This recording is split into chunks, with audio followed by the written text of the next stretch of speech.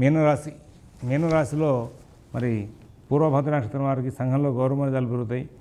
ప్రతి విషయంలోనూ కూడా మంచి జీవనం చేసే అవకాశం పెరుగుతుంది. ఉద్యోగ విషయంలో ప్రమోషన్లు, వ్యాపార విషయంలో ప్రమోషన్లు, ధైర్యయుక్తమైనటువంటి బుద్ధిని ప్రదర్శిస్తూ చాలా మంచి ఫలితాలు పొందే అవకాశం వస్తుంది. అలాగే మరి ఈ సంవత్సరం అంతా కూడా ఈ రాశి చెందినటువంటి స్త్రీలకి చాలా ఉద్యోగ విషయంలో, వ్యాపార విషయంలో ప్రోత్సాహకరమైన వాతావరణం బాగా ఉంటుంది. ఉద్యోగ వ్యాపార విషయాల్లో ప్రమోషన్ కూడా అందుకోవడం మూలంగా చాలా నూతనోత్సాహంతో ముందుకెళ్తారు. అలంకరణ వస్తు విషయాల్లో కూడా వస్తువులు కొనుగోలు చేసే అవకాశం ఉంటుంది. స్థిరాస్తి కొనుగోలు ప్రయత్నాలు కూడా వేగవంతం అవుతాయి. పూర్వభద్ర నక్షత్రం వాళ్ళకి ఇందాక చెప్పుకున్నాం కదా, గౌరవ మర్యాదలు పెరిగే అవకాశం వస్తుంది. ప్రతి విషయంలోనూ కూడా మంచి జీవనం చేసే అవకాశం ఉంటుంది.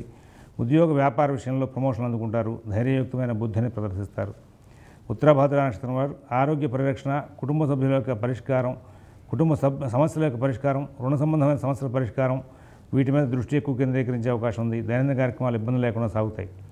రేవతి నక్షత్రం వాళ్ళకి అన్ని అంశాలను కూడా సానుకూల స్థితి ఉన్నప్పటికీ కూడా మానసిక ఒత్తిడి తరచుగా వెంబడిస్తుంది. మధ్యలో చిన్న చిన్న చికాకులు ఎదురయ్యే అవకాశం వస్తుంది. సుబ్రహ్మణ్య పూజలు, దుర్గా పూజలు తరచుగా చేయండి.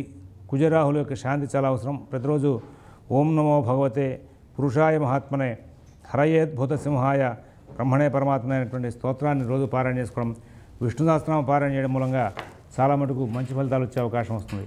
స్వస్తి ప్రజాభ్యః పరిపాలయంతాన్ న్యాయేన మార్గేణ మహీన్మహీషాః గోబ్రాహ్మణేభ్యః శుభమస్తు నిత్యం. లోకాః సమస్తాః సుఖినో భవంతు. ఓం తత్సత్.